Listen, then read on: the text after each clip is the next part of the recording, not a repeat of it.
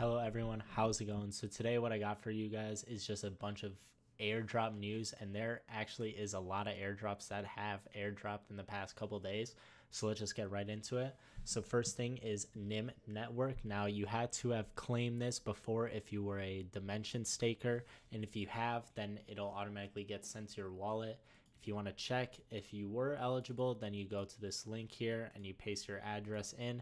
As you can see, my final allocation was only 35, so pretty low. And also, you did get about a 20% increase on the people that did not, claim their NIM network airdrop. So that's a nice little bonus there. Another thing we got here is the drift airdrop. Now this one actually turned out to be like pretty decent. Trading, the claim isn't available yet, but you can check your allocation here. Now how to do that is you just copy and paste your Solana address right into here, so there's like no connecting or anything. And as you could see here, your total allocation will be set here. And now this is very interesting because they have a 6-hour bonus, right?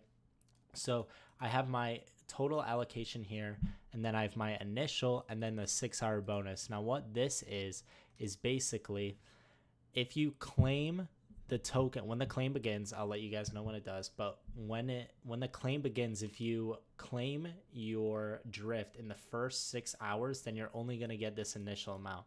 But if you wait the bonus 6 hours, then you're literally going to get double of what your initial allocation will be.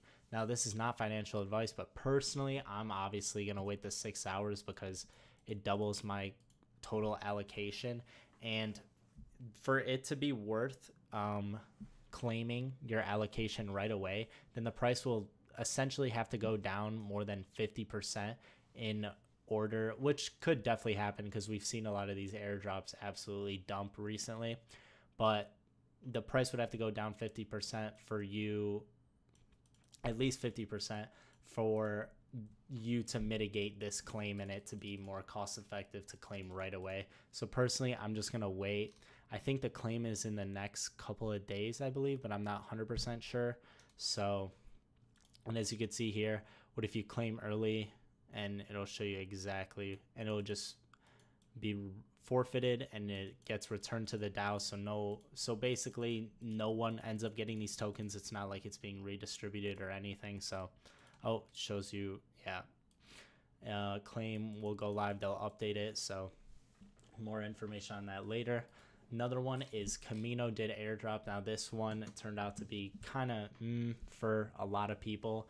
As you could see, only for me, I think I had like 100,000 points or something like that, and only 91 Camino. And as you could see here, let's go in my Phantom wallet.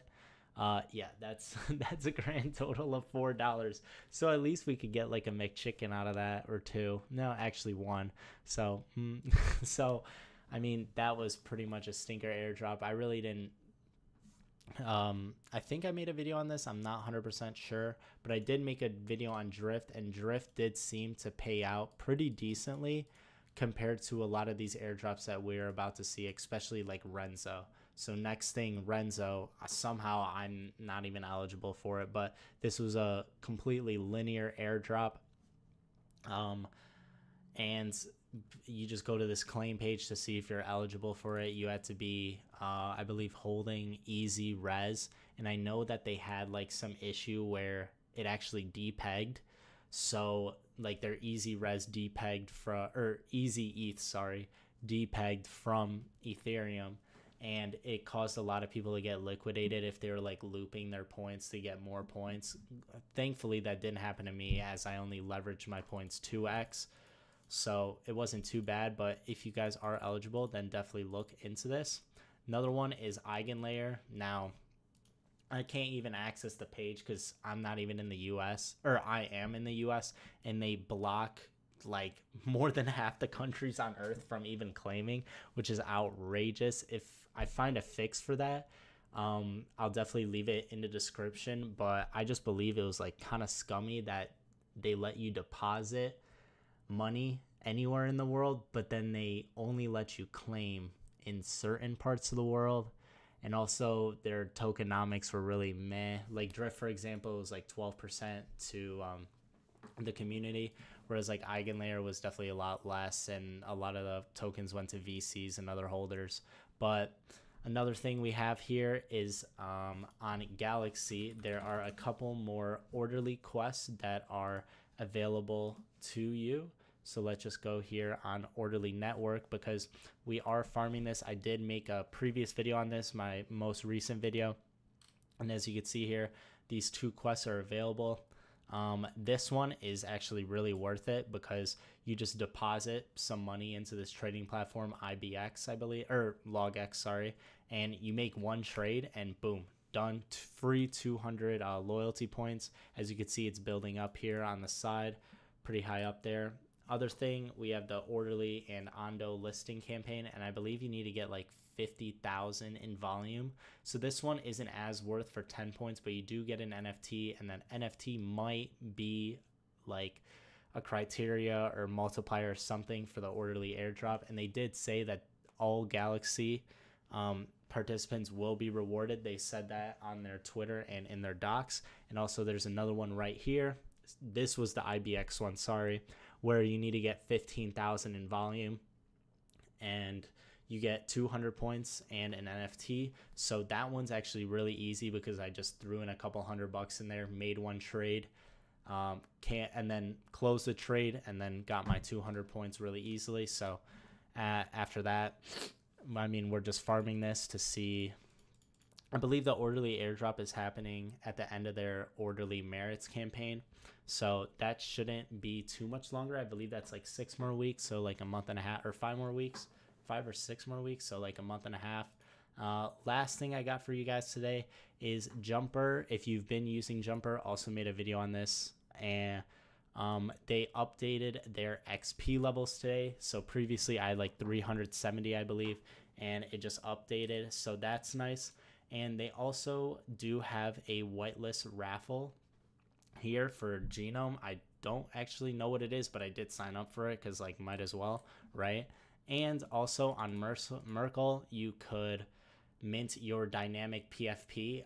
Personally, I would do that because it's tied in with Jumper. So if you mint this NFT, you never know, it could be a little multiplier or something for Jumper airdrop in the future. So that's really the last thing to look out for. And I mean, that's pretty much it, but I want to give like some final notes, because I've been seeing, obviously the markets are really red if you pay attention to the markets like pretty often. Let's just go on TradingView to see here.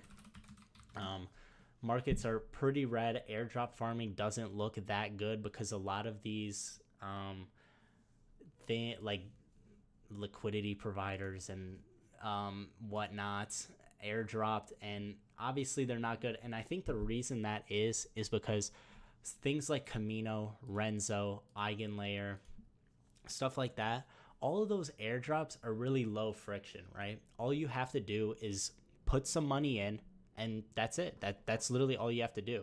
So it's the barrier to entry for a lot of people is the barrier to entry is super low, right? So it's like it gets really diluted, and people are getting frustrated about these airdrops. That's why I call them airdrops. That's why I don't really participate in them too much. Like, for example, Renzo completely faded that. I didn't fade completely Renzo, but for some reason I didn't get any. But Eigenlayer also faded that. Camino, I wish I faded it, but it's whatever. So my main point here, though, is it looks like the airdrops that are like really easy to get into, like just providing liquidity or just doing little tiny things, aren't going to be really worth it unless you have a lot of capital, right?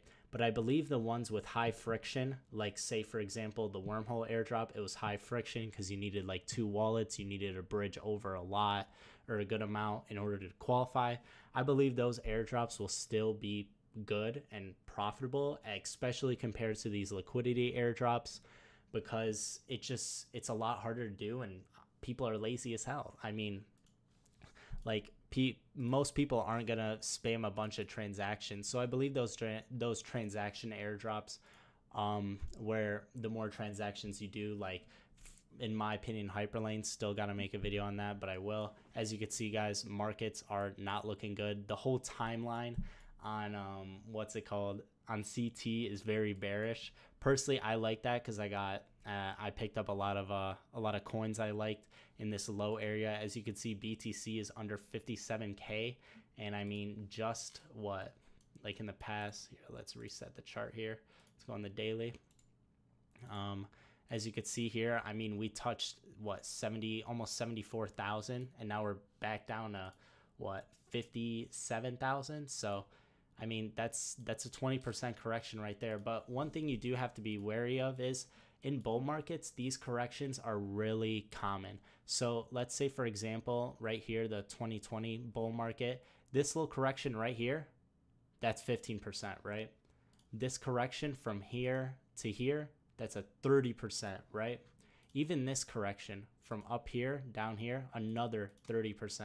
Even at the start of the bull market right here, that's another 20% correction. So these corrections are honestly they're common in bull markets. So, I mean, I wouldn't be too worried. At least personally, I'm not worried, but obviously be careful, risk manage. You don't want to have all your money in crypto, obviously, unless you're a degenerate like me. But yeah, that's pretty much it for you guys. Like I said earlier, I believe airdrops are still going to be worth it. Sentiment is really down, and what I personally have learned in crypto, at least for being in it for like 4 years now, is that when everyone is saying one thing, doing the other is almost the best thing you can be doing. So if everyone's bearish, everyone's like saying on the timeline like, oh yeah, we're cooked, like yeah, we're going to 10K, whatever, we're going to 30K, blah blah blah, the chances of that happening are very low. Obviously none of this is financial advice. I'm only in college. I'm literally in a dorm room still. So I mean, listen to me or not, it doesn't matter to me. But I mean, that's all I really got for today. So thank you guys all for watching. If you guys have any questions, please leave it below in the comments. I try to respond to every single comment that goes through, and